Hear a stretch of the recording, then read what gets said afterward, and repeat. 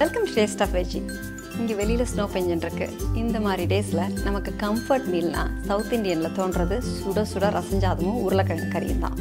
அந்த மாதிரிலேயே alternate comfort மீல்னு நம்ம யோசிச்சா உடனே நமக்கு ஞாபகத்துக்கு வருது சூப்பு.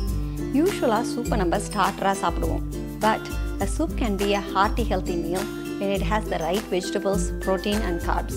அந்த கேட்டகரியில் இன்றைக்கி நம்ம பண்ண போகிறது red லென்டில் and sweet potato soup. இதுக்கு தேவையான இன்க்ரீடியன்ஸை இப்போ பார்த்துடலாம். இங்கே 1.5 கப்பு ஸ்வீட் பொட்டேட்டோ இந்த மாதிரி சாப் பண்ணி வச்சுருக்கேன்.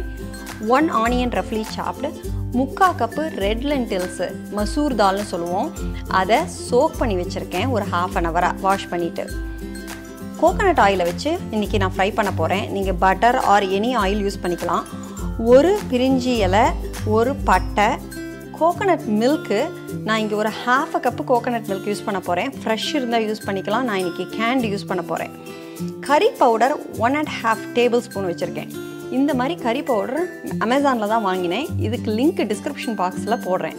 உங்களுக்கு நார்மல் இந்தியன் ஸ்டோர்லேயும் இந்த மாதிரி கறி பவுடர் கிடைக்கும்.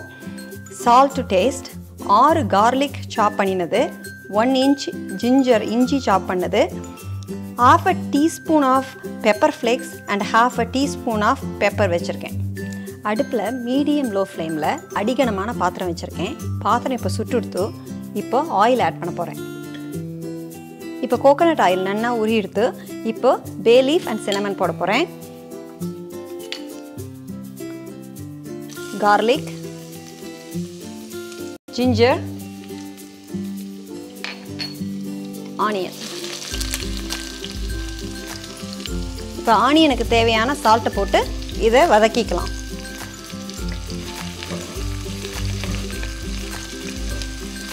ஆனியன் ரொம்ப வதங்கணும்னு இல்லை, இந்த மாதிரி கிளாஸி டெக்ஸ்சர் வந்ததுக்கப்புறமா ஸ்பைசஸ் ஆட் பண்ணிடலாம். பெப்பர் அண்ட் பெப்பர் ஃப்ளேக்ஸ், கறி பவுடர் போட்டு இப்போ ஒரு மிக்ஸ் பண்ணிக்கலாம். இப்போ ஸ்வீட் பொட்டேட்டோவையும் லென்டில்ஸையும் ஆட் பண்ணி ஸ்பைசஸோட ஒரு கோட் பண்ணிக்கலாம்.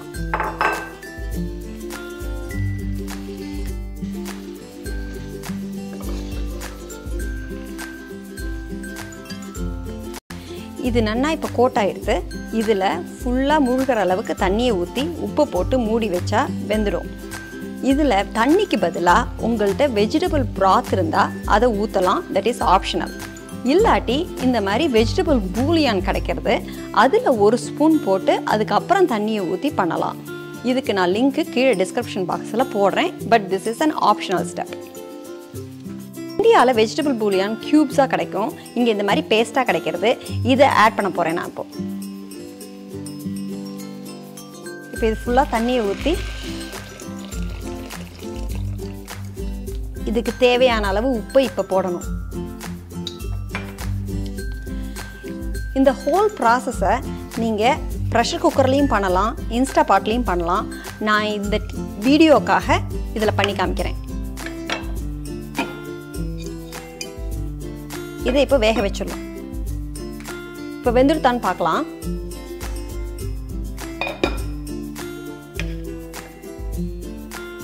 நல்லா வெந்துடுத்து. It took me about 10 minutes in medium flame. இப்போ இந்த சினமனையும் பே லீஃபையும் எடுத்துடலாம்.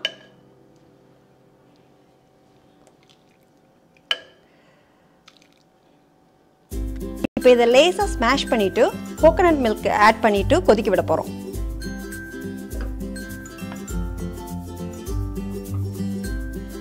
இப்போ இந்த மாதிரி ஸ்மாஷ் பண்ணியாச்சு.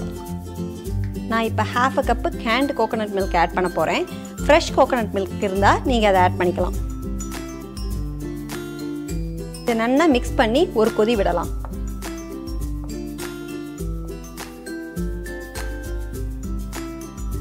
இப்போ நம்ம க்ரீமி சூப்பு ரெடி ஆயிடுது.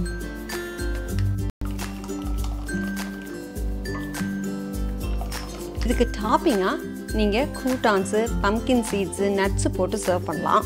நான் இங்கே வேக வச்ச கொண்டக்கடலையை கொஞ்சம் காரப்பொடி உப்பு போட்டு ஏர் ஃப்ரையரில் ஃப்ரை பண்ணி வச்சுருக்கேன். நான் இதை டாப் பண்ணி சார்டோ பிரெட் சைடில் வச்சு சர்வ் பண்ண போகிறேன். உங்களுக்கு இந்த ரெசிபி பிடிச்சிருந்ததுன்னா please subscribe and share with one friend that you really care.